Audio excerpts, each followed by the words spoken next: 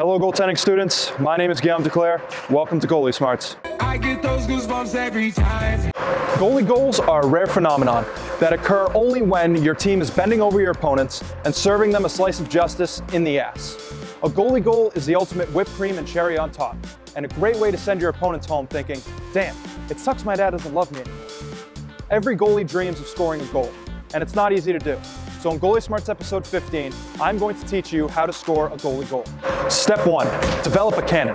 Shooting a puck as a goaltender is difficult to do. Goalie gloves are not meant to shoot pucks. They are meant to ruin careers and cause divorce. Since you can't actually get grip, you usually have to put your catching glove behind your stick and use that as leverage to get power. This is like trying to get laid with a penis that's shaped like a tire iron. You could technically do it, but it'd be a lot easier if you were just normal. So to make up for that, you'll have to develop some skill behind your metaphorical tire iron penis. Take some time and develop a nasty wrist shot, even though you'll never use it. Ugly people still keep condoms in their car, right? Exactly. So take some time, shoot some pucks, and keep that lethal wrist shot in your back pocket like that 10-year-old Trojan bearskin condom. I heard after 10 years of UV radiation, they start to feel like an actual bear. Step 2, create your own circumstances. In order to score a goal as a goalie, the conditions must be perfect. Much like trying to raise sea monkeys, you have to make sure that the water is at the right temperature and you put that powder shit in there before you put the eggs in. So unless you were that kid with dead sea monkeys roasting in the sun, here are a few ways to set the scene for a goalie goal. The first method is the only way that goalie goals have been scored in the NHL. During the last minute of the last period, the other team will pull their goalie in hopes of the extra man paying off. The other goalie will then fire the puck into the empty net. But there are better ways to go about this. So I've come up with several alternative methods. The second method is to just go for it with the goalie in the net. Most people think that goalie goals can only be scored while the net is empty. This is because no goalies ever try shooting it while someone is there.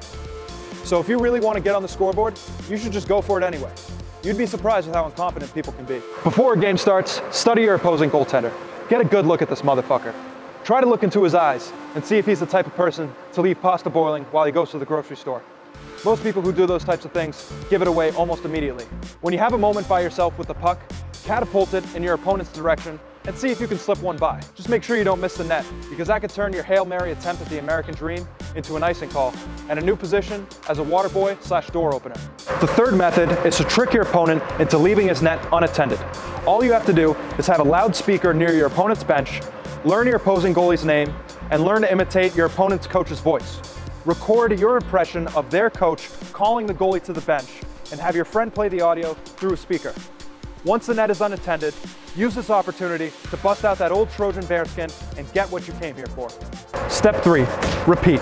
If any of the following techniques have worked for you, it is in your best interest to use them as often as possible. If you can score on command, you will eventually become the greatest goaltender of all time. Think about it. If you can find a way to score goals at will, it doesn't matter how many goals you let in, because every goal you let in will be matched by one you score.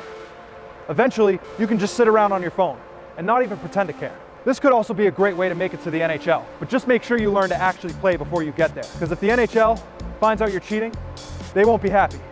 And Gary Bettman will probably hire an assassin, murder you, skin your dead body, and use it as leather interior in his Rolls Royce. As always, guys, thank you for listening. If you'd like to see the latest sketch on LeBoeuf comedy, click right here. If you'd like to buy some Guillaume Duclair apparel and look sexy as motherfucking hell, click right here. I'm Guillaume Duclair. I'm out.